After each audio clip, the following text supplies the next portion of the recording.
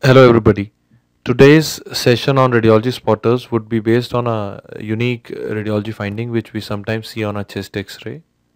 To set your mood, first I will show you the chest x-ray and then we will try and evaluate what is the finding and we will see how to go about this case. Okay. So here's the x-ray. Now this is a chest x-ray of a child which you are able to see in front of you. Can you point out the finding to me? Let us see.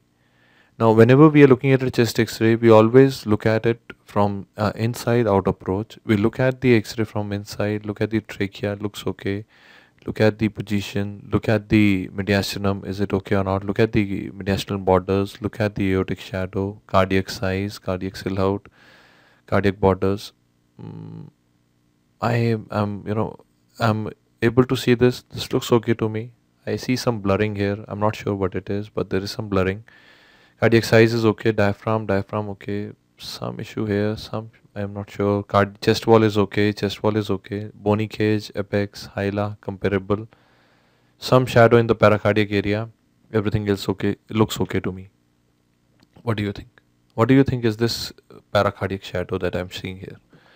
Now, if you look at this, let me describe the shadow to you. There is a band-like opacity in the right paracardiac area, which looks parallel to the cardiac border, curved shadow and going below the diaphragm, and it looks parallel to the cardiac border, slightly obscuring the cardiac border. What could it be?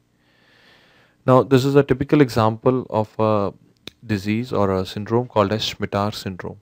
Word Scimitar means Turkish sword. This is how a Turkish sword looks like. Turkish sword is a rounded curved sword. So what exactly is Scimitar syndrome? It is also called as pulmonary veno-lobar syndrome or a partial anomalous pulmonary venous connection.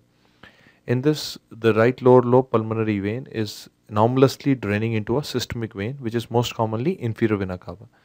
Now, if you look at the MR angiogram in this case, if you look at it, the pulmonary vein is anomalously draining into the inferior vena cava.